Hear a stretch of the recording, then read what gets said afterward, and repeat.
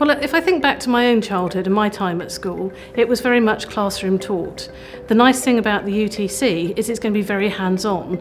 The students are going to be able to put real skills into use in the workshops rather than just in classrooms. And when they've worked out a solution to a problem, they're going to be able to come to our sites and see those solutions in use in earnest. They're doing a really good job. They're actually enabling students to understand how engineering and water companies are run. I'm enjoying myself, so I'm learning as well. I'm enjoying.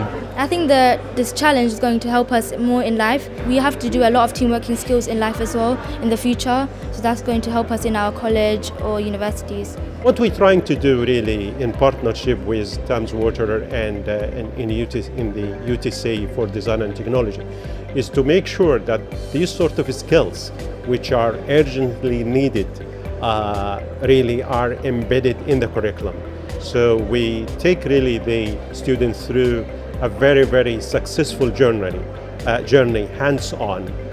They visit actually industry. We take them on field trips where they can actually experience real, if you like, projects.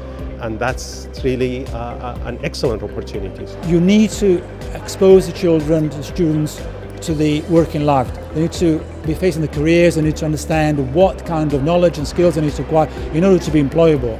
The students will learn all the knowledge and also the practical skills to apply them to real problems, and in so doing acquire the skills for future employment. They're very hands-on and they are very business savvy. So students will come in and they'll do a full day, not like a sort of shorter school day.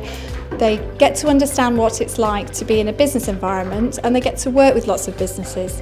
It's also really, really fun for the students because it's very hands-on and they get to apply their academic learning to real-life projects. It's a very exciting, but at the same time,